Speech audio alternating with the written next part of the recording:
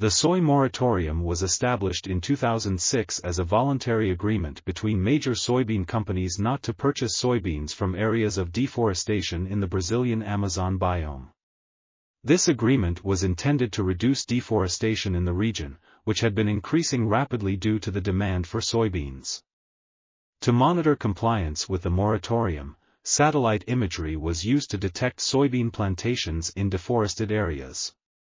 Aerial surveys and field inspections were also conducted to confirm the findings.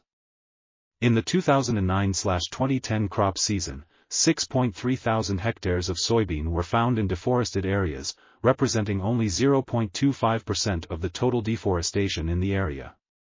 However, the moratorium has had an inhibiting effect on the expansion of soybean production into new areas, reducing the need for aerial surveys by nearly 80%.